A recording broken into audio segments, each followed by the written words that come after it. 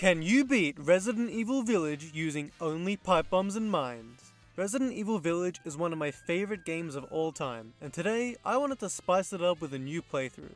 With the power of New Game Plus, I managed to stockpile over 200 pipe bombs and mines combined until my inventory was full of them. The idea I had was to see if it was possible to beat the game with only these two items. That meant no guns of any kind, including the grenade launcher. No knives or close range weapons either. I can't use anything other than these explosive items at any point in the game. I'll also be playing on hardcore difficulty as opposed to Village of Shadows. Anyway, enough explaining. It's time to get this challenge started.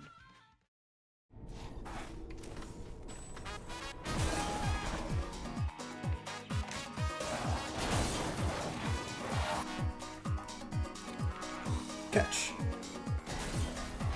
What? How did that guy get hit by it?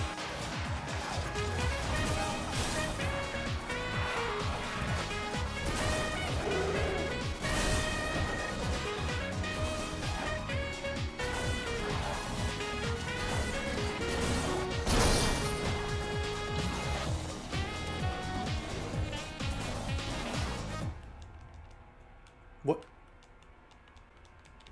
What? I'm pressing X. So, as it turns out, my game actually soft-locked here. Now, usually when you pick up an item for the first time in Resident Evil Village, it shows you what the item is up close. However, in this instance, it seems that the game had other plans, and I got completely stuck on this screen for some reason. I couldn't close this menu, I couldn't pause, nothing. This glitch made it impossible to progress, and I was left with no other choice but to close the game and restart from the beginning. And so, I quickly restarted the game and loaded up the most recent autosave, which actually put me back here just before the time survival sequence. To get past this first section of the game, you must survive the Lycan attack for about 5 minutes. You technically don't have to fight any of them, but clearing them out definitely makes it easier to survive. So, that's exactly what I did. Using the power of explosives, I was able to clear the game's introduction, and by the time it was over, I was 15 pipe bombs and 19 mines lighter. Not too bad for a start. After doing a little more tutorial stuff and blowing up a few extra baddies along the way, it was time to tackle the first major area of the game, I fucking hate pronouncing her name.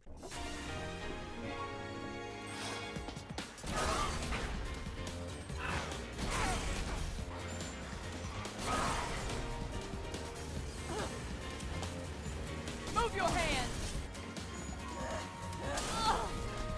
Not like this.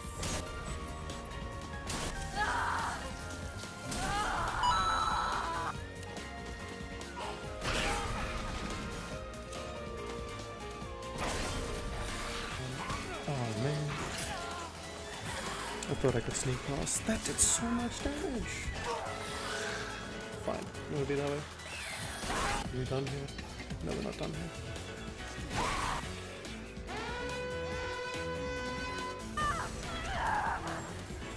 You'll kill a tree!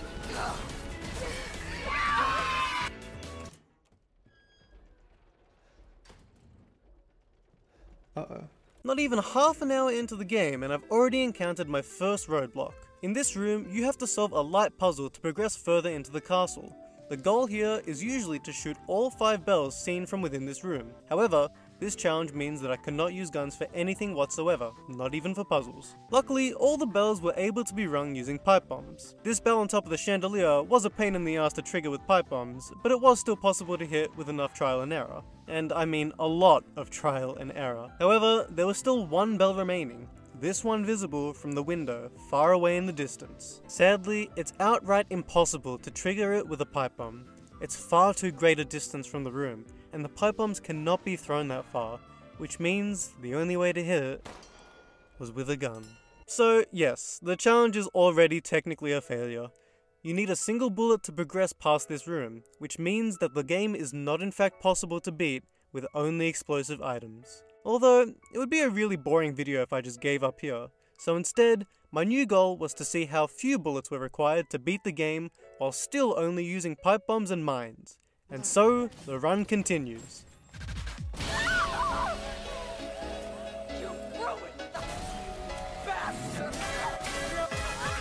After successfully clearing out the remaining mini-bosses and collecting the required items to progress, it was time to take on the first major boss fight of the game.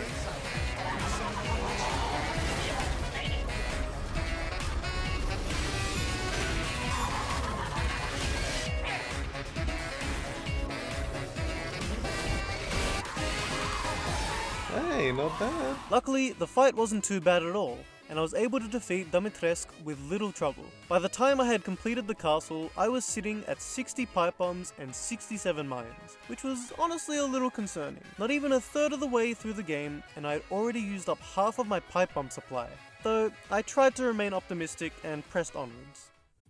The next step of the game was to venture through the village in order to find a necessary key locked away in one of the houses. There were a few enemies to blow up along the way, as per usual, as well as this big guy who took way too many pipe bombs and mines to kill. After grabbing the key, it was time to head into the next major section of the game, House Beneviento. And what's funny about this part is that all your items and weapons get taken away. This whole house is pretty much just a giant escape room with no enemies to fight whatsoever, so the challenge really doesn't affect this section at all. Once I had completed the house just as normal, I had to make my way back to the village yet again. Along the way, there were some standard enemies that I had to get past. And something I noticed while editing this video is that I was using way too many resources on optional enemies. I mentioned earlier that enemies can drop items called metal scraps, which are required to craft additional pipe bombs and mines. However, this item isn't guaranteed to drop. So while I thought I'd be able to break even when killing standard enemies, realistically, I was constantly looking at a net loss of explosives each time I used up my bombs. Next on the to-do list was to tackle the big fish guy in the reservoir. As we head into this next area, I'm standing at a total of 61 pipe bombs and 39 mines. My supply was rapidly dwindling, and it was only going to get more scarce in this coming section, as Moreau is usually a massive bullet sponge, meaning he'd likely take a lot of explosives to kill. Thankfully, this section of the game doesn't have too many enemies to deal with. Other than this wolf, which I chose to ignore, as well as this one room with about 10 guys in it, the reservoir is pretty barren in terms of enemies. However, it has an even worse obstacle for me to face. Oh my god, there's so much I have to use pipe bombs for.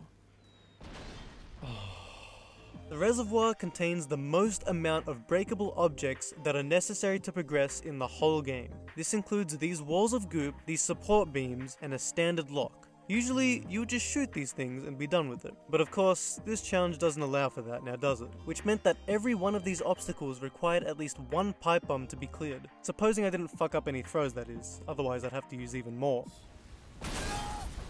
Okay, well, that's not helping. Using up many more explosives, I was able to clear the reservoir with relative ease. All that was left to do here was to defeat Moreau, the major boss of the area.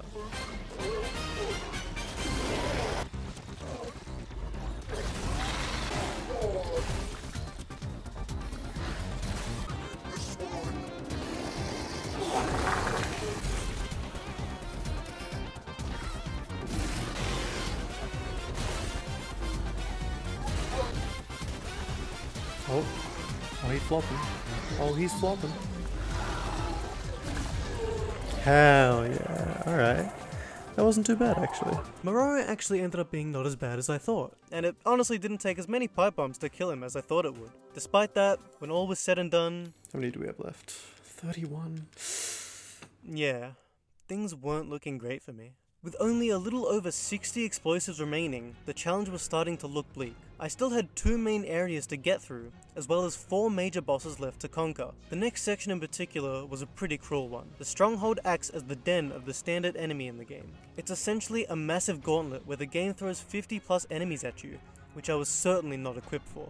I tried my best to be more conservative in this area. I avoided enemies where possible, only using my items if I felt it was absolutely necessary. But with a section this jam-packed with enemies, it was a tough feat to pull off, and I still found myself using a fair few explosives to clear a path. Then, it was time to face the first of many remaining boss fights. Really? Come on, hit the mine. Hit the mine. Come on. You didn't even care about that one. Please. Let this be the last one. Please, please, please. This one? Come on. Is he dead? He's not dead. Oh my god, please. Where are my mines? I have 5 left. Dude, come on. Just die. Please. Please. What the fuck is he made of?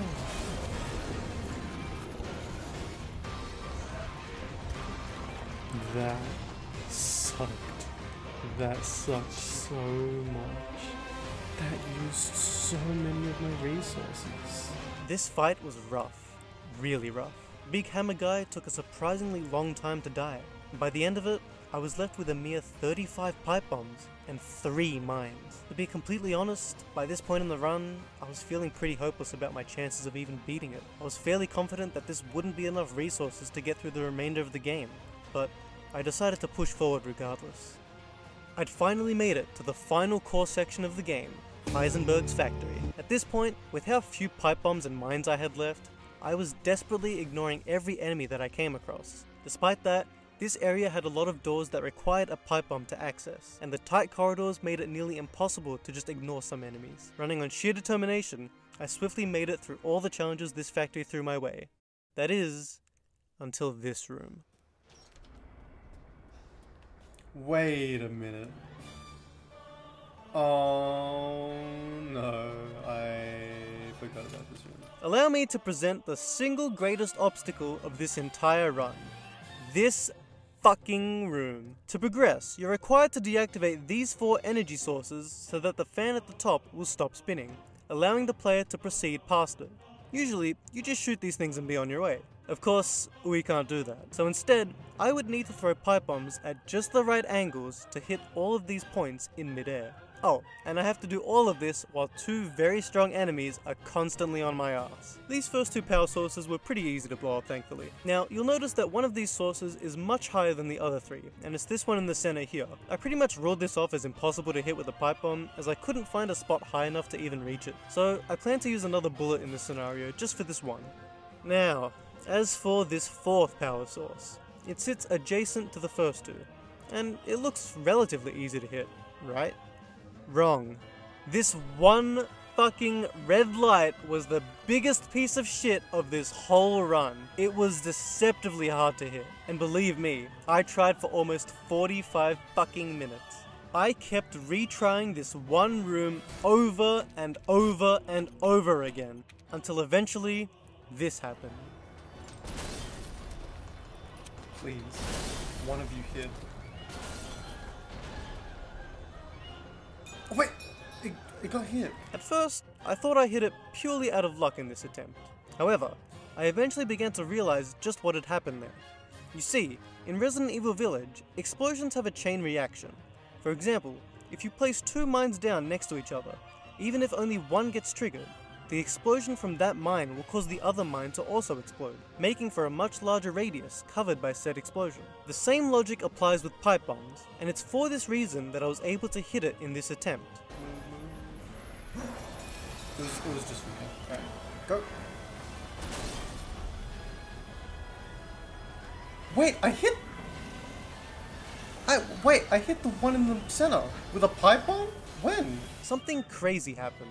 As it turns out, the explosion from these 2 pipe bombs was not only large enough to trigger this power source, but also the one in the center as well, which I initially thought would be impossible to hit without a gun. And so, after nearly an hour of attempts with just this one room, I was able to clear it using only pipe bombs. Finally, I was almost done with the factory. All that was left were 2 bosses standing in my way. The first boss is this big fan guy, who was honestly not too difficult to defeat. Okay, well, I did die to him once, but that's because of my own stupidity. Otherwise, this guy was easy pickings. And then there was the Heisenberg fight. Now, with Heisenberg, the first half of this fight takes place with you on a tank that has infinite ammo. You're required to shoot his weak points in this phase, and you don't have access to your pipe bombs, so obviously this doesn't count towards the challenge. His second phase, however, is a traditional fight, so it's back to the pipe bombs with this. And honestly, this fight is a complete joke. He moves insanely slow, and it only takes about 10 bombs to kill him. Sadly, despite how successful I was in defeating these 2 bosses, it left me with a mere 11 pipe bombs and 2 mines. It was at this point that I knew the run was officially dead. It's just not possible to defeat the final boss with this amount of explosives. I had made it 90% of the way through the game. The finish line was right in my sights, and yet, I fumbled it. I was too careless with my resource management throughout the entire run, and as a result, I lost, right at the end. It was a good run, but ultimately, this challenge ended in failure. But that wouldn't be a satisfying way to end this video, now would it?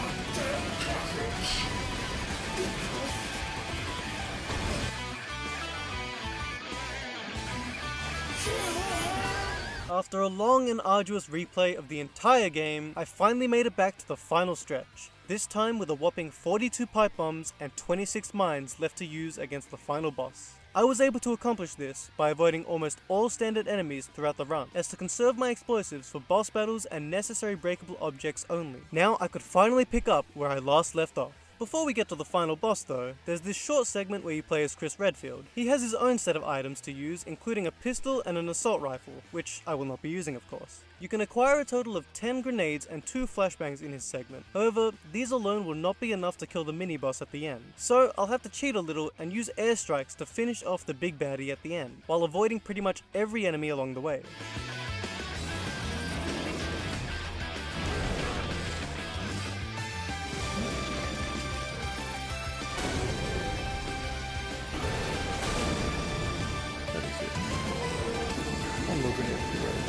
Now, all that's left to do as Chris is to rescue Mia, who is trapped in this room behind this locked door.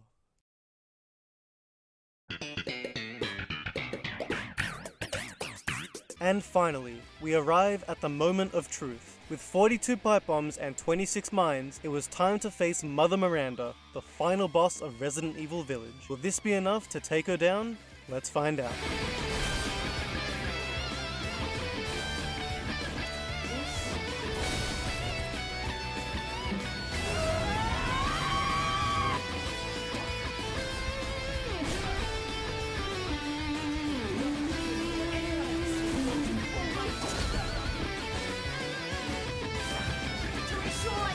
Go.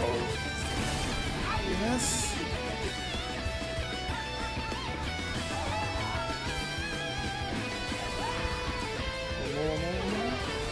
One more. Come on. Go. Holy shit. I almost killed myself. And with that, the final boss of the game had been conquered, and the challenge was officially over.